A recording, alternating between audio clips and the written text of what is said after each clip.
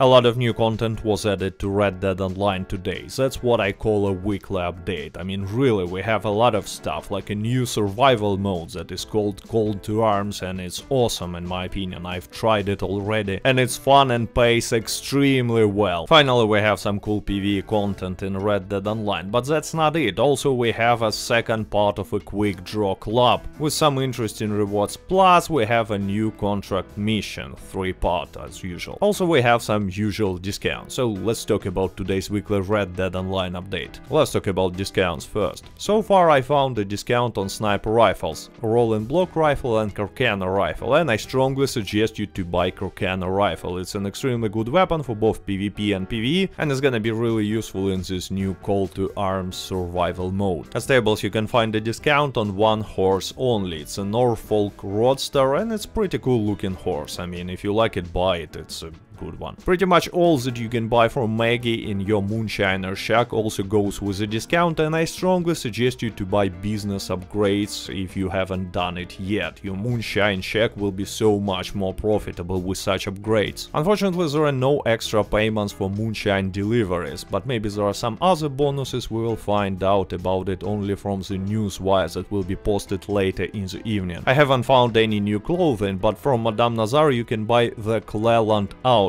Again, it's gonna cost you 52 gold bars. Wait for discount maybe. That's all the bonuses and discounts that I found so far, so let's move to the actual content. First of all, Quick Draw Club Part 2. It's pretty similar to the previous first part of the Quick Draw Club, also cost 25 gold bars, and it seems like it's not gonna be too hard to unlock all the levels, so you're gonna get all this gold back easily. Anyways, there are different cosmetics obviously, and some looks pretty cool. I like the items in this new Outlaw Pass. Nothing special, but clothing looks good, which is kinda interesting. This time they're giving Capitale for free. The main reward for leveling up this part of a Quick Draw Club is unlocked on level 25, and it's called the Raw Barrow Jacket. I guess it's a jacket, and it looks pretty cool in my opinion, just like some Native Americans' clothing. I wanted to see something like that for a long time in Red Dead Online. Hat's also pretty nice, and this pants too, and by the way it's free. So overall it's a pretty solid Outlaw Pass in my opinion. It's a little bit weaker than the first part because there was a Dutch costume, but still it's a good one. Anyway, let's continue. There is also a new 3-part contract. It's called the Cornwall contract, and I haven't tried it yet. I will try it later, I hope it's good. Okay, let's be honest, I'm not gonna try it anytime soon, just because there is a survival mode, this Call to Arms mode that has been added to Red Dead Online today. I've been waiting for something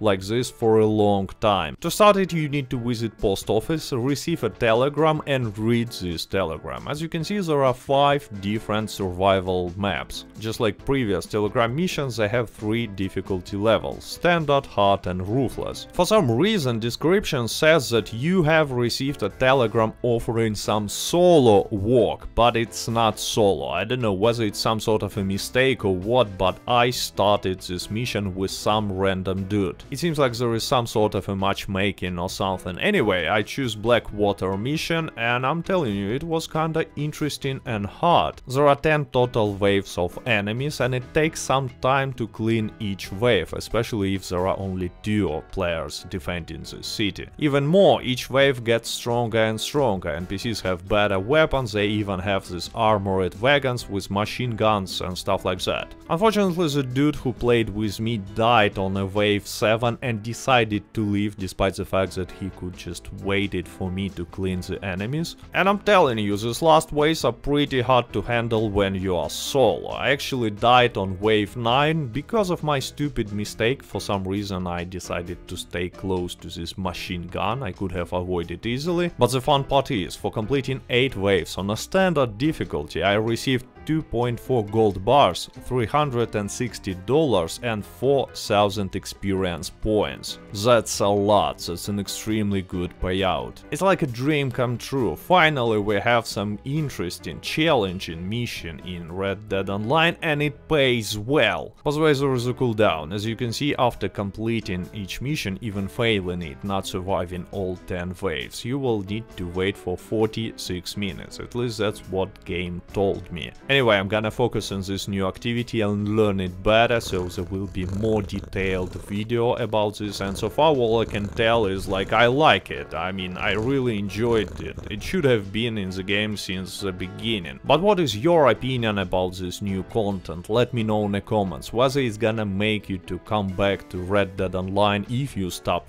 playing, and I know that a lot of players actually stopped playing recently. Anyway, I've told you about this new cool update, and I hope you enjoyed this video. Thank you for watching, like, subscribe, до свидания.